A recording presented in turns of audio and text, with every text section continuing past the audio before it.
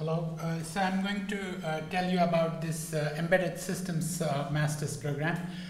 So this is the newest program that we have, and in fact the first serious set of admissions happened only this year.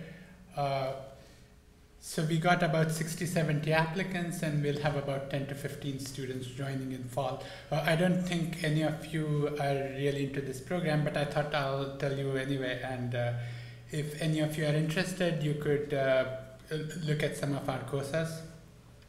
So as we just heard, so we have, the department has this wonderful tradition of having specialized master's programs. So we heard about graphics and robotics, and they have been very popular with students and are very popular with the faculty also, because they're typically associated with a research group and a lab.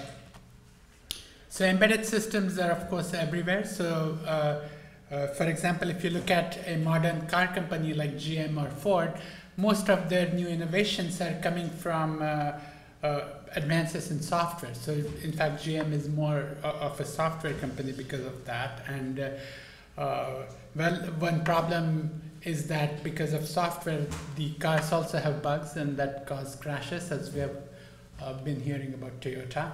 So the goal of the Embedded Systems program is to make sure that people who are developing software for applications such as automobiles and avionics have a rigorous training in all the related disciplines. So this is interdisciplinary between computer science and electrical engineering. So at Penn, the two departments are computer and information science and electrical and systems engineering. So it's a joint program. And our mission is to train the next generation of engineers in fundamentals of embedded system design and implementation. So the curriculum is set up so that you will get some introduction to control systems, some introduction to software engineering, some introduction to hardware design. And the incoming students would have an undergraduate degree either in computer science or in computer engineering or in electrical engineering. And of course, we don't have a tradition of graduating students, so this would be our first batch. But the target industry would be places like Boeing and GM, and there are a lot of defense industries around here like Lockheed Martin, Northrop Grumman. And also in medical devices, so a lot of functionality is now moving towards automation and say an autonomous infusion pump. So the issues that are involved in designing such a system are similar to the issues in designing, say, safety critical software for avionics. So the topics we want to cover are hardware software co-design. So the people working in this industry should know about the entire stack. So how to program with microcontrollers, sensors, actuators, from that all the way to the high level, where how to build a high level model of your system and to organize it into different components and do component based modeling. Real-time operating systems. And there is this emerging buzz about cyber physical systems. So these are systems that integrate control, computation, and communication. So basically, the computer is not a standalone box, but it's working in the physical world, interacting to the responses it receives from the physical world. So how to think about such systems, that's a key topic. And because of the expertise of the faculty who are involved in this program, we have a lot of emphasis on safety critical systems, where proving assurance has a high premium.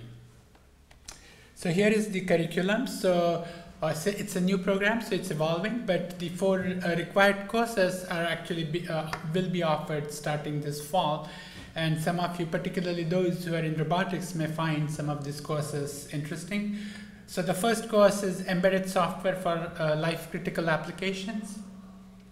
So this is a project-based course which looks at medical devices, and it's sort of the analog of classical software engineering course in computer science, where we would go from requirements all the way to the implementation and looking at various issues.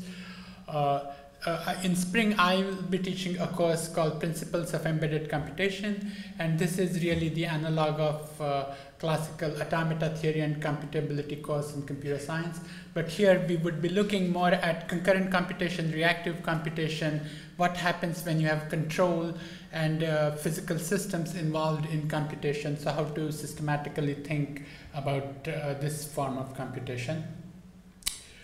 Then in spring we are starting a new course called Embedded Computing Platforms, and this is focused more on programming of devices and open platforms. So for example, iPhone programming or Android. So variety of these open platforms that are coming up for programming of systems where you would have to do some signal processing, worry about multimedia in the context of resource constraints, and put together various applications.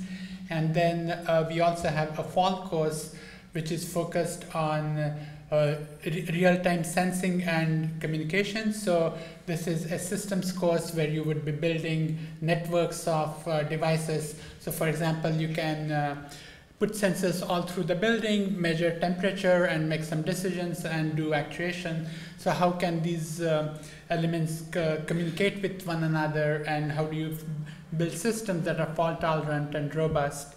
So that would be addressed in this course. Like any other master's course, you need 10 courses for the master's degree, and so besides these 4 required courses, you can take 500 level electives from CIS or ESC. And the program is affiliated with this center, which is relatively new. It's called Specialised, and it's basically for research in embedded systems. And these are the faculty involved in this. And if you're interested, you can come and talk to us. Thanks.